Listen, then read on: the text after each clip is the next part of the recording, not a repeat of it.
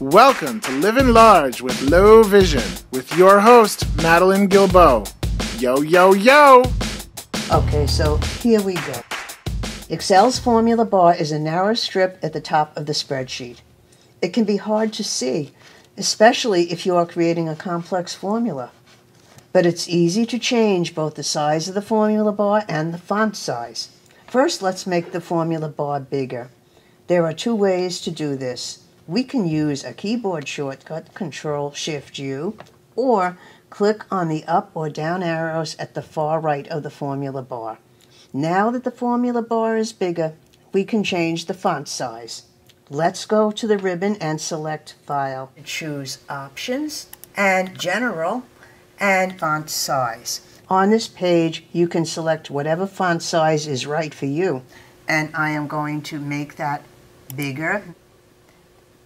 26. And after that, Excel tells us to restart the program so the changes will take effect. And when it comes back up, you'll see that we can make our font bigger.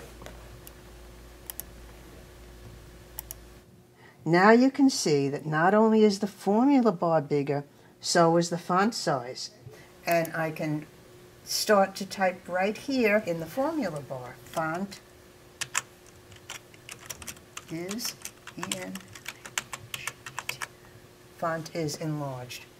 Now, not only is the formula bar bigger, so is the font size.